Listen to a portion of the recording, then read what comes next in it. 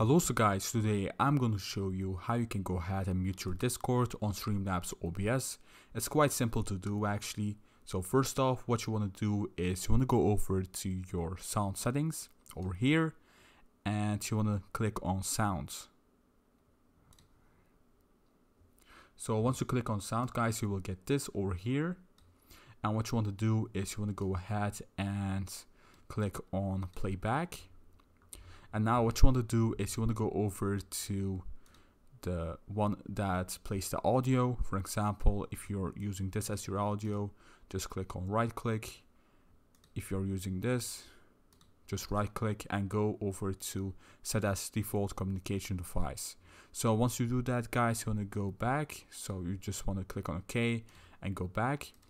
And you want to add something on source. So let me delete this and show you guys how to add it. You want to go to this plus icon over here and go to audio output capture. Add source, just add it really quickly.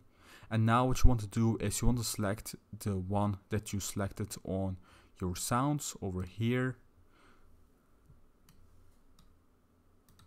For example, I selected this one. So what you do is you select the one that you did. And these are just exactly the same names, so I'm just gonna show you guys. Let's just do this one. So click on done and basically you're done. So what the last thing what you want to do is you want to go over to your sound settings again, go to sounds, and then you want to go ahead and go to the one that you selected. So if you selected this one as your default communication device, you want to deselect it as your default device. So once it's your default device, go to your headphones, or maybe if you're using things like your digital audio, you can just go through there, and you want to make sure that this one is set as your default communication device. Or if you're using a headphone, just go to your headphones and set this one on your communication device over here. So that's how simple it actually is. This is how you can mute your Discord.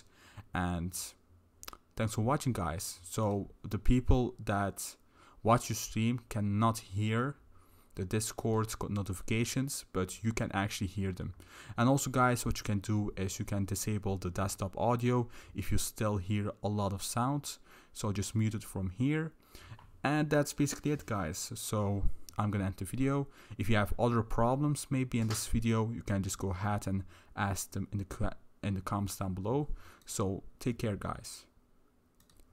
And before I end this video, I would really appreciate it if you can like the video, also subscribe, and you can also follow me on Twitter and Instagram. I will leave a link in the description down below. So take care.